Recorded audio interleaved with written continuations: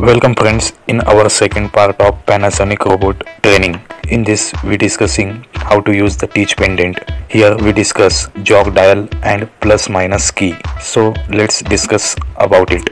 You can see here jog dial.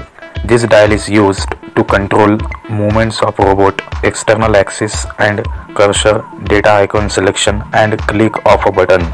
To control a movement, jog up down, click or jog drag the jog dial. You can also use the plus minus key to obtain the same control as jog drag operation. Here you can see two columns, jog up down, jog the wheel of the jog dial upward or downward. To move the robot arm or an external axis, jog up in plus direction, jog down in minus direction. To move the cursor on the screen, to select data icon or click a button on the screen. Second column is click, push the jog dial downward to the right. Specify the selected item and save it. Third is jog drag. While pushing the wheel to the right, jog the wheel upward, downward, or press the plus minus key to conduct the same operation. To retain current operation of the robot arm, the faster you jog the jog dial upward, downward, the larger the amount of change becomes. Once you stop the jog dial, the robot stops its movement at that point. Direction of the robot movement is the same as that of jog up, down. Now another point is window change key. This key is used to switch the active window among menu bars at the top of the screen, main window, pane left, and sub window pane right. The active window is highlighted. Keys on the Teach-Pendent are effectively to the active window. You can see in this image window change key, and here is the pictorial diagram when only one window is displayed. You can see in this diagram window is active, menu is active. Another diagram shows when main and sub windows are displayed. Menu for main window, menu for sub window, main window, sub window. This is the functional diagram of window change key.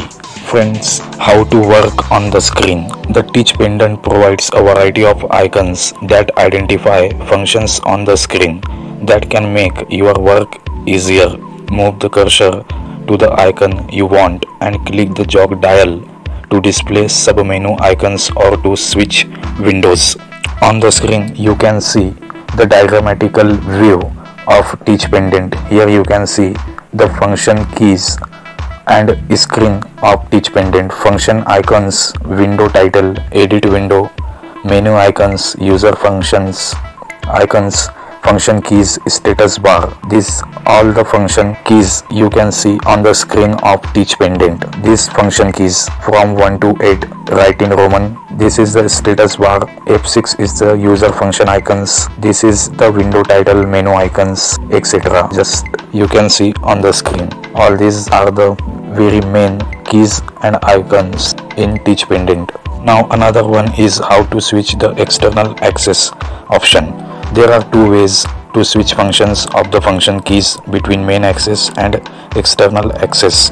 First one, hold down the L shift key to switch the displays of function icons from robot axis and external axis. You can see in the figure. Second, on the menu bar, click robot menu icon and then external axis. All these symbols you can see on the screen of Teach-Pendent.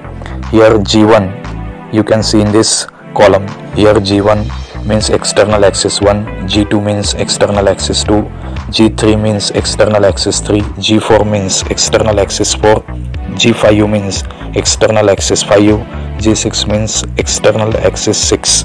So friends, here we discussed in detail many important points. So friends, another point we will cover in our next video. So till then, stay safe and take care.